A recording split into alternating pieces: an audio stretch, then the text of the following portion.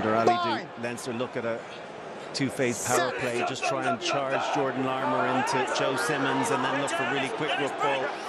He's edging into position here, Larmour, and the ball has gone in behind him. Henshaw, Keenan, Lowe, and Hogg combining with Woodburn to snuff out that threat.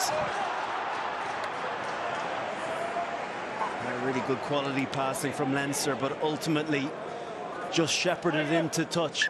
Devoto had to have a little look, or is it Slade had to have a little look? That's really good defence. They didn't panic at any stage, used the touchline as that extra defender, and Hogg doing exactly what was asked of him. One thing from a winger point of view, you just can't run into touch. It was really good from Slade, wasn't it? His work rate was massive, trying to get